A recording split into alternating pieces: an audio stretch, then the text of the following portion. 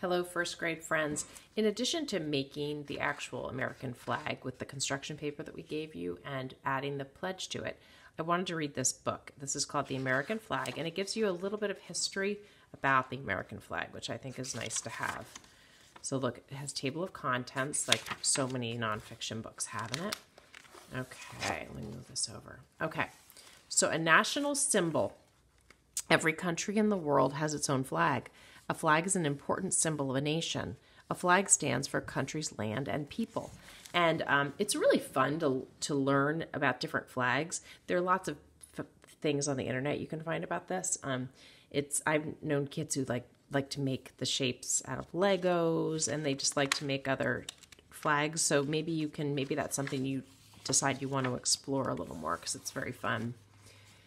The American flag is red, white, and blue. It has 7 red stripes and 6 white stripes. It also has 50 white stars on a blue rectangle. And if you can remember what those are all for, I think I'm going to remind you what they're for. Remember, the red and white stripes are for the 13 colonies, and the stars are for the 50 states. The first flags. At first, the United States was a group of 13 British colonies. The colonies had their own flags. That changed when the colonies joined to fight the Revolutionary War. That's the war that they fought to get independence from England, okay? An early flag carried by American soldiers during the Revolutionary War was red with a pine tree in the corner. So it looked like that. That almost reminds me of the California flag. The Grand Union flag was the earliest flag flown by the 13 colonies.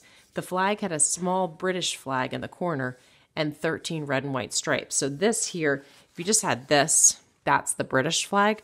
So they put that in the corner, and then they did the 13 stripes for the 13 colonies.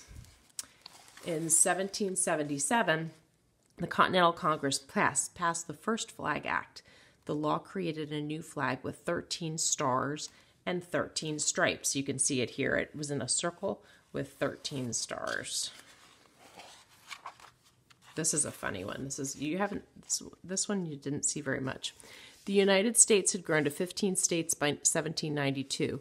The second Flag Act passed in 1794. It said that the flag should have 15 stripes and 15 stars. So here it is, and gosh, I don't think I've ever seen one of those in real life. I don't think that lasted too long. Yeah, so 1818. So that was only 18 plus 8 is, what is that, 26? That's only 26 years. So it didn't last very long. In 1818, Congress passed the third Flag Act. It said that the flag should have 13 stripes. Congress should also add stars as new states joined the United States. So then it was decided that the stars would represent the states. So here they had 1, 2, 3, 4, 5, 6. 1, 2, 3, 4, 5, 6. So that was 36 stars. So there must have been 36 states at that time. The symbol today. People fly the American flag in many places. The flag flies outside post offices, government buildings, and schools. There's even a flag on the moon, because we landed on the moon, so they put a flag on the moon.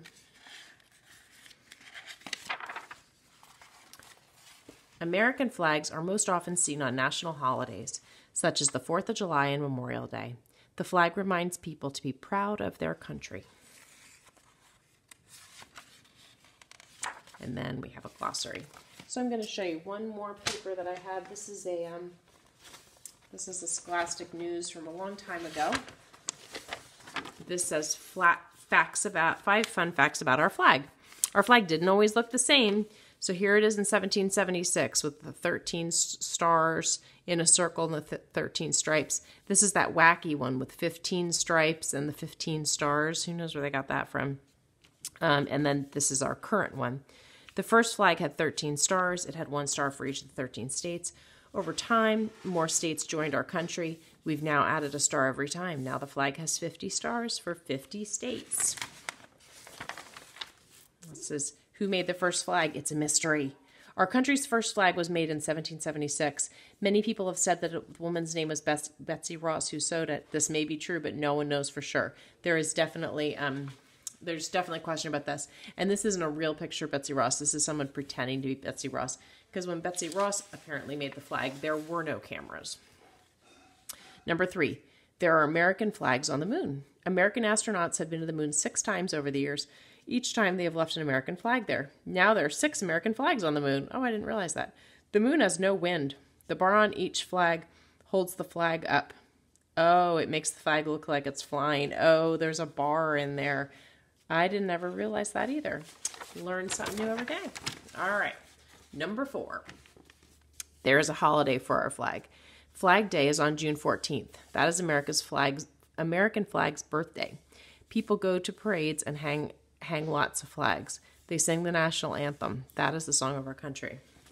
I can honestly say I've never been to a parade on Flag Day, but maybe that's just me. Okay, number 5. The flag is a symbol of our country. When people see the flag, they think of the United States. People fly flags all over to show they love our country. These people at a football game made a giant flag together. Where have you seen a flag flying? Well, we've seen them at San Ramon, right? And if you ever go into a Giants game, they'll bring a big flag out on the field at the beginning of the Giants game.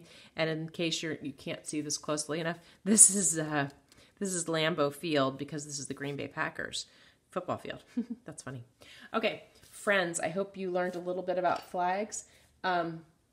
It's kind of fun to learn about the flag and to understand its meaning. Maybe you want to start investigating some other flags in other countries and see what their meaning has, because it's always an interesting thing. We also have a flag for California that has a bear on it, so you could check that out too. You might have seen that around town as well. All right, I hope you have a good day. See you later.